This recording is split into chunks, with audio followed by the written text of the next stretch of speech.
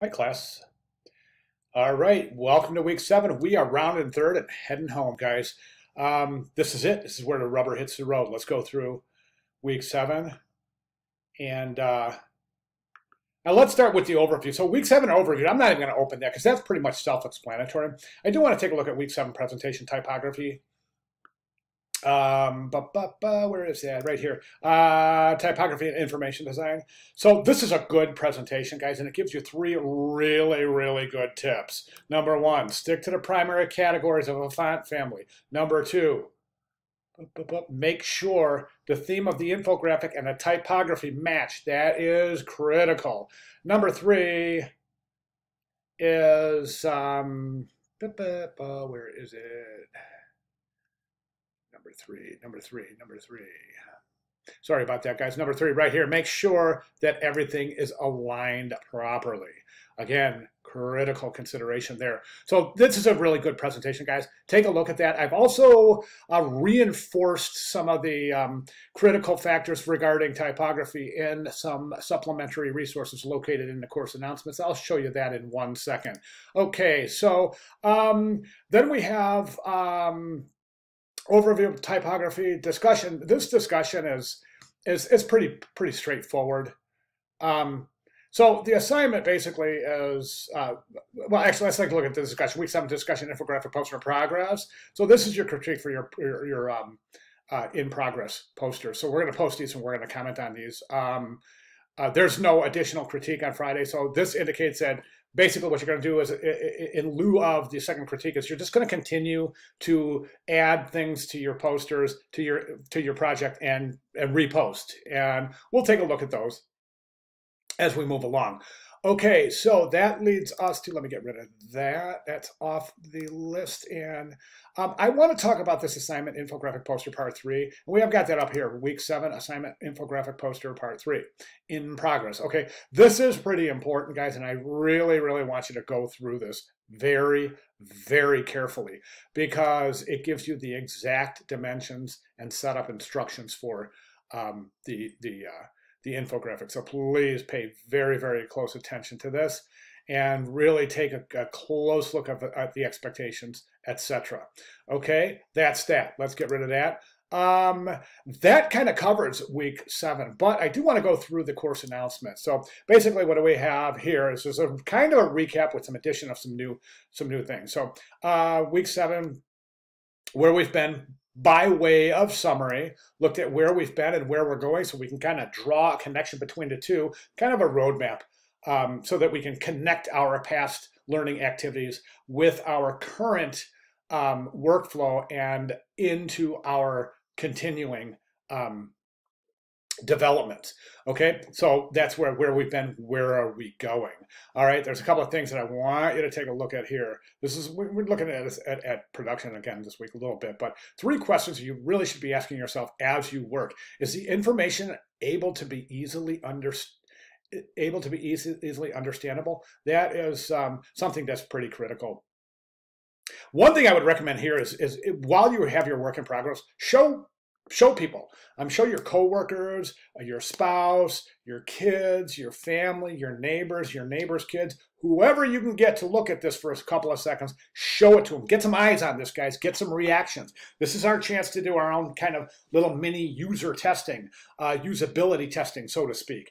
And I want you to show these to people and note or even record their reactions. That's going to give you a lot of information to move forward on.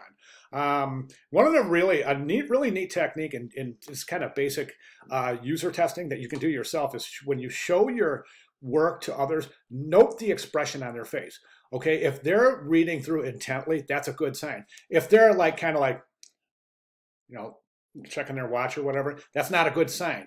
Conversely, if they're making confusing faces like what, or if they're looking at your infographic and they're going like this, they're going, that's a sign that they don't get it, right? So really want to take all their visual cues as well as their verbal cues. So when you're done showing your work, ask what is your reaction? What do you understand? What don't you understand? And how do you think this work can be improved? And it's a great idea to run your work by non-designers. I tell this story a lot in my classes. I used to do work for a company. I was doing illustration work for a company that it was a children's clothing line, a national children's clothing line. And the demographic, of course, the target market was the parents. They're the ones buying the clothes. But the advertising campaign was kind of set towards the kids, okay? So I was trying to really develop these illustrations that were compelling and accessible to an age of about 9 to 14 or so, or 10 to 14. And I was having a heck of a time trying to figure out, how can I test my illustrations? How, and then all of a sudden it hit me. I was sitting in my studio and I thought to myself, well, my neighbor has 9 to 14-year-old kids. So I took the work home. I printed it out. I took it home. I went out to my backyard where the kids are always playing, over the fence. I called the kids over. Hey, kids, come here, take a look at something. And I showed them the work. And I thought to myself, oh my God, this is valuable information. They were giving me a hit list that was as comparable to a professional. Well, I mean, the vernacular was a little different, but well, I don't know. I think this boy's hair looks a little weird. And I would look at it and I go, oh my God, he's exactly right. So the point I'm trying to make is get eyes on your work. Okay, it doesn't matter whose eyes, get eyes on your work, preferably somebody from your target market. But let's get eyes on those work. The second thing is, do your graphics make interesting connections? And third, does the information flow logically? That's important. Create compelling graphics. This, I kind of went over this last week, guys. I don't know if you had a chance to look at this. This is one of the best courses I've ever seen on lynda.com or LinkedIn, which are the same. But this is let me link out to this, and I might have to sign in, which I'll just pause for 1 second if I do.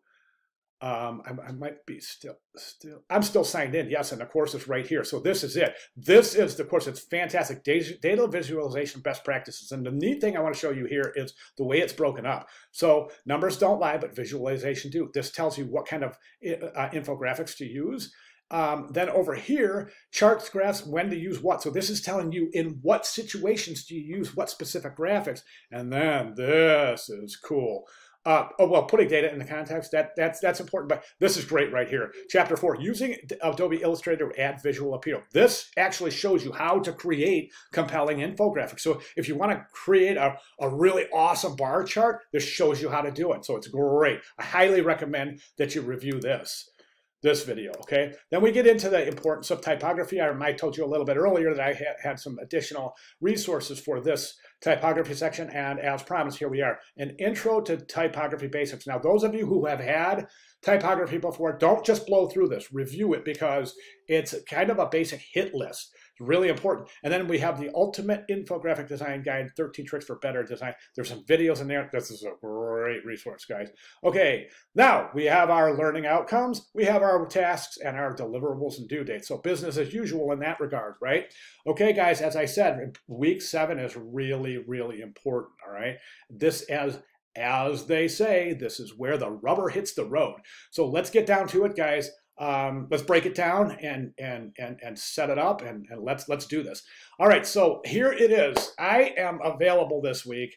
Those of you who have been contacting me for advice, instruction, etc., anything, you know that you're not waiting for me for a response. I mean, you're not waiting on me. I'm pretty good about getting right back to you, sometimes within a matter of hours. So the reason I say that is because if you have any questions at all, please don't hesitate to contact me. I'm more than glad to provide ample clarification for anything that might happen to come up. All right, guys, again, welcome to week 7. Here we are. I'll see you guys in class. Thank you.